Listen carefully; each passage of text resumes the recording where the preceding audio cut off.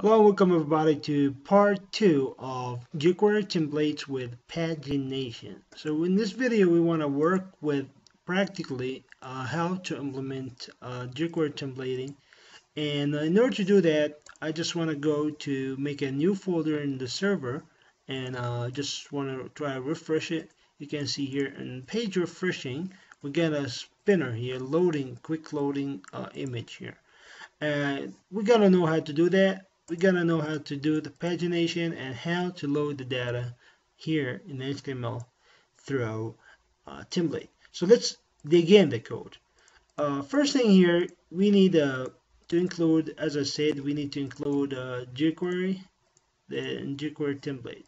So this is the HTML page that we have. You can see here we just defined the HTML head and we just reference the jQuery in order to get started. Second, we make a spinner splasher to display loading while page is in loading mode. So while page is loading, we want to display this spinner, and on page load we're gonna hide it away. So you can see here the CSS is, the position is fixed. We're gonna put it centralized at the screen.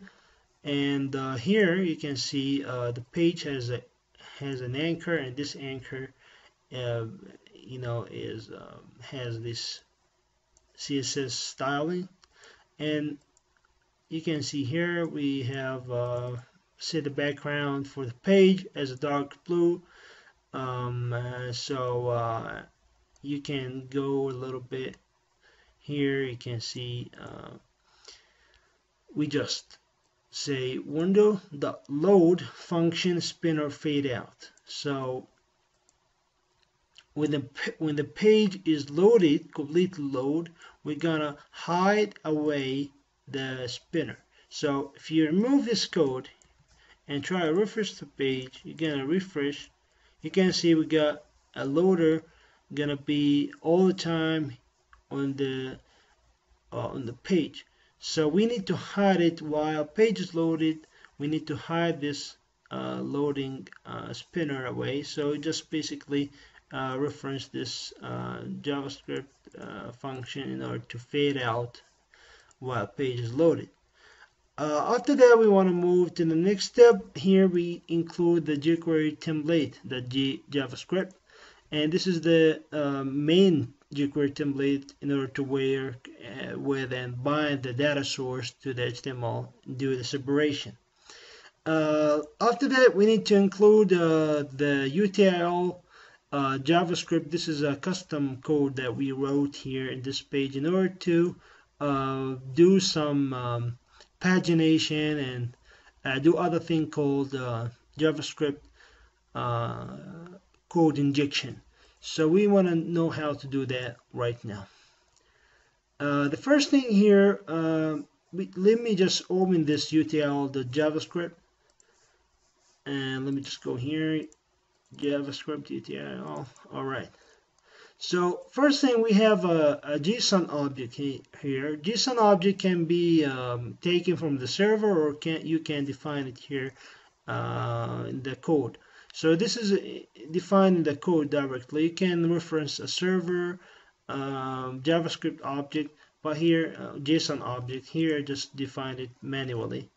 We have a function called pagination. We're gonna reference this pagination function in order to paginate the data into pages.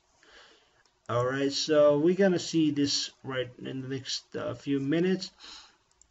Here we have a function called inject, and inject function gonna you're gonna take an HTML file and put it inside your page. So you can include anything in your document by using this function called inject. So we're gonna take a file, inject it into the place. So place here by default it's head. You can define the place and you can inject it wherever you want. We have a random string. This function is used to avoid the caching for the pages. So each time we're gonna load this file, it's gonna be a new page. So that's why I added this random to the GET request for the page. Back to the code here, back to the index page. Let me just continue. we just got, this is the main document loader for our page, where we define how to inject the page with a CSS, with a JavaScript, or with HTML. This is injection method, and this is other function here that's gonna call the template. So we got just gonna call $sign article template, and we're just gonna call template article, which is the articles object here that we see in this is the object, the data. So we just want to bind this data into this template and append this binded template to the content, to the place.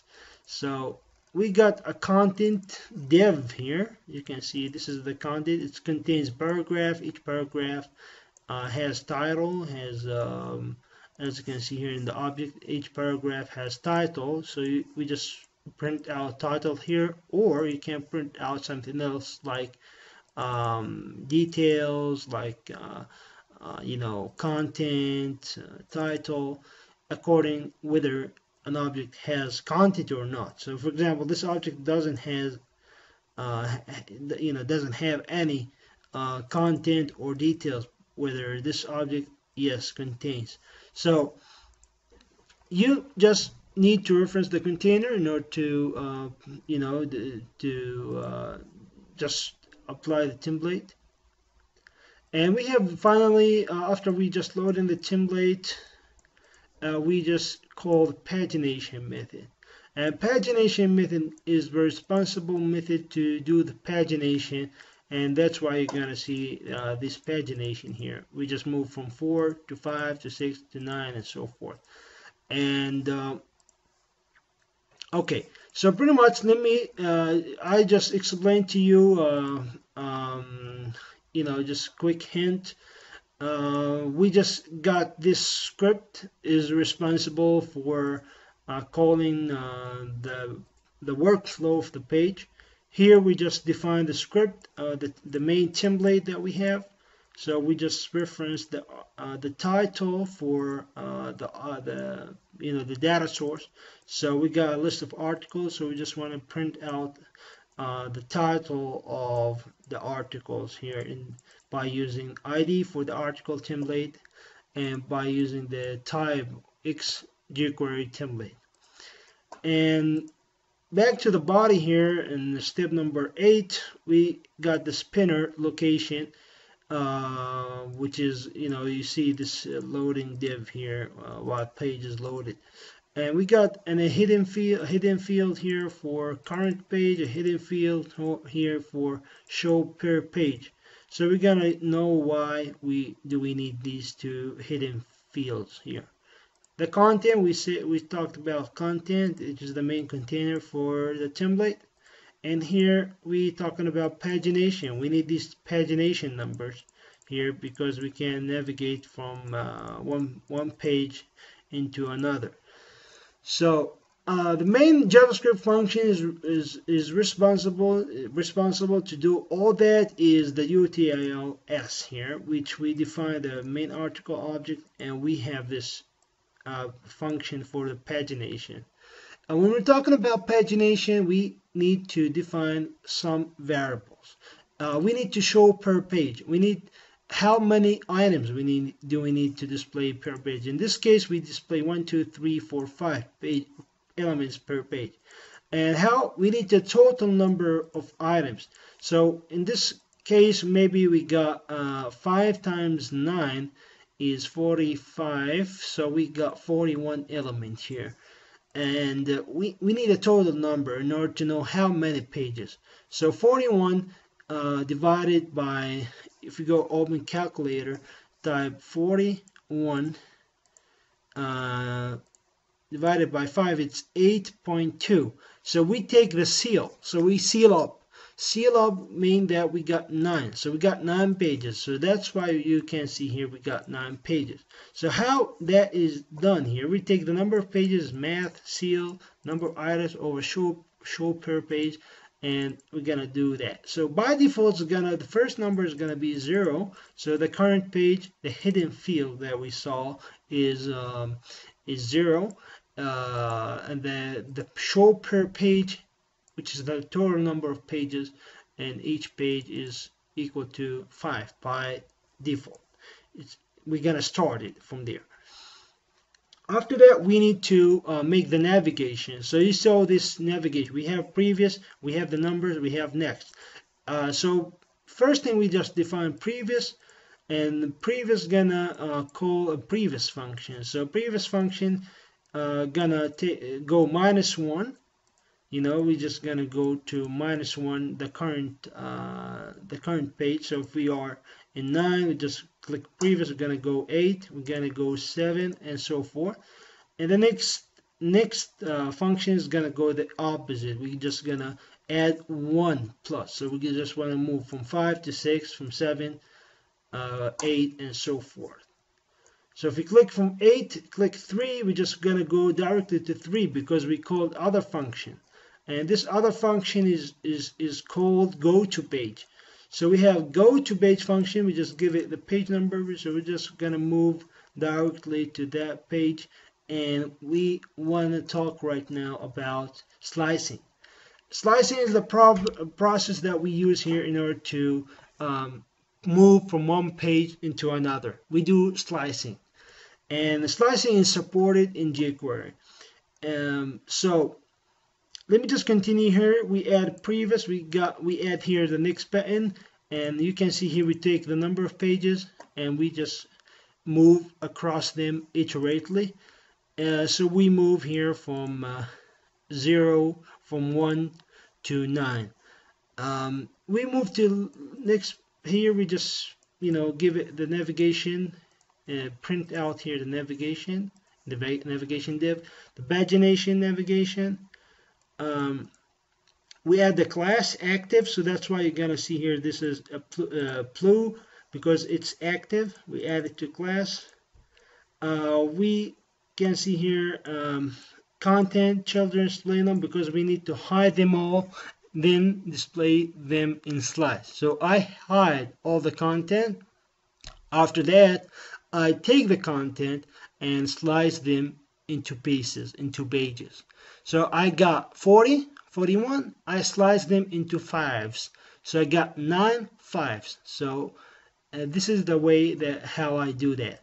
So first thing on the first time I just start from 0. So the first slice is from 0 to 5. So I display from 0 to 5, and I display them as a block.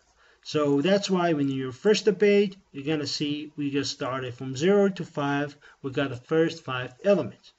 In the next step, when I click into number 2, I call function called go to page, and go to page you're gonna go to the next step. So I'm just gonna click parse integer for show per page dot value. I just want to move to this page, and I know that show per page is 5, so it's 5. And start from, I take the page number, and page number is related to each of the index of the elements here. So 2, the page number is gonna be 1. So I just take 1 here from this function here. You can see I just take 1 here, and this 1 is equal to 1 times 5. So alright, I just start from 5. Right now I just start not from 0, from 5, and I start from 5, and in done 5 plus 5, I just want to end up with 10. So 5 to 10, I just gonna display this element from 5 to 10. I move a little bit to 3. 3 is equal to just 10 to 15. So this is from 10 to 15 according to the equation, and so forth. So we do the same way that we do the slice, and we just display the blue active button to the selected element, and the current page .val, which is the hidden field, we're gonna change it in order to continue. I don't want to explain a lot about injection because I don't use it, but this is the way how we inject any code to HTML page. Alright, this is pretty much the code is in GitHub, so you can go to this location, you can find the source there. Thank you guys for watching. See you in the next video.